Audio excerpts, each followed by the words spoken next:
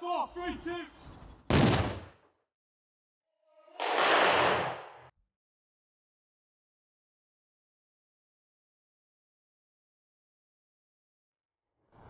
Royal Marines from 4-2 Commando are being pushed, tactically, physically and mentally. In this training scenario, they've come off ship to shore and landed in a fictional country where civil unrest is developing.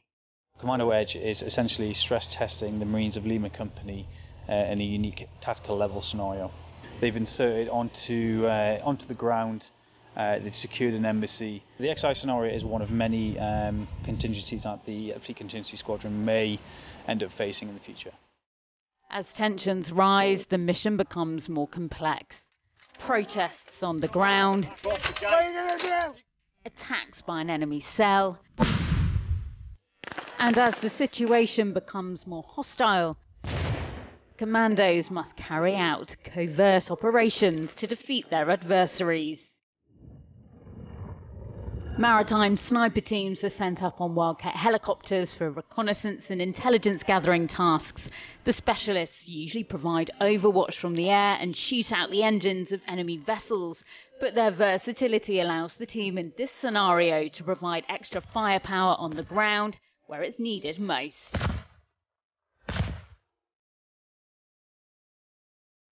The commandos are also practicing fast roping from Wildcat helicopters during the day.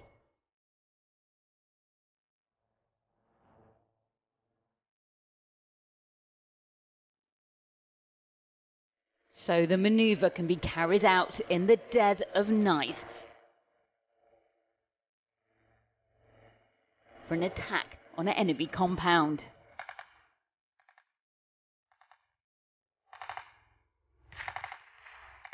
Fast roping is a skill that needs to be honed by the commandos, and getting them into position by Wildcats is a skill that needs to be honed by the pilots. So at night we'll aim to be 30 feet above the ground when we're training, and that gives a safe buffer, so it's safe for the troops in the back. But that also gives us a good opportunity to pick some references out the window. And what I mean by references is literally, it might be a brick or a daisy on the ground, something that you can see and you can keep your eye on, and that gives you an idea of where the cab is moving backwards or forwards. And obviously backwards or forwards movement is tough for the guys in the back. But more so, if you're in a confined area at night, you might only have a couple of feet either way that you can move before you could end up with a tip strike, i.e. One of the rotor blades contacting a tree. That would be catastrophic. So that's probably the hardest element of the job, is to keep the aircraft in a stable hover.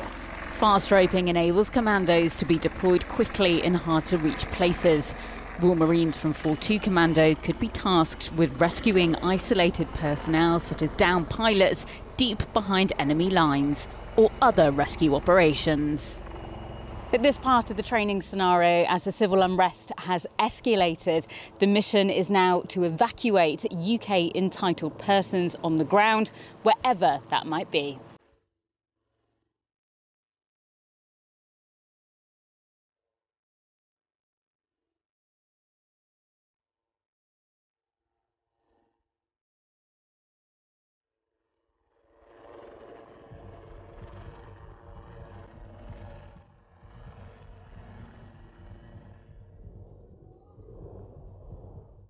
Extracting British citizens at risk shows the versatility of the 4-2 Royal Marines.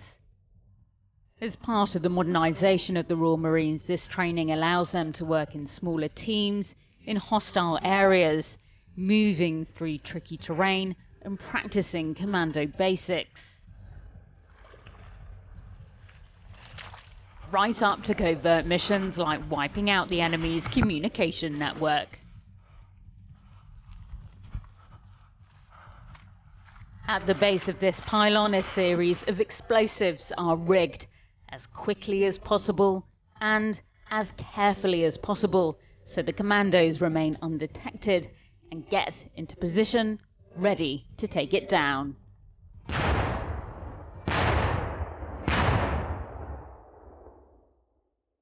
With the enemy's communications out of action, it's time to head back to the embassy and prepare for an assault on a building occupied by hostiles.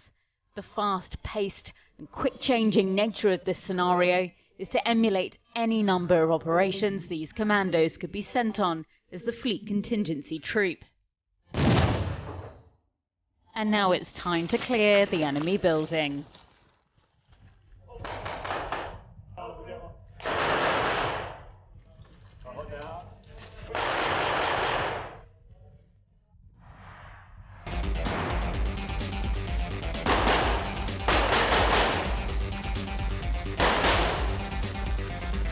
The adversaries are defeated.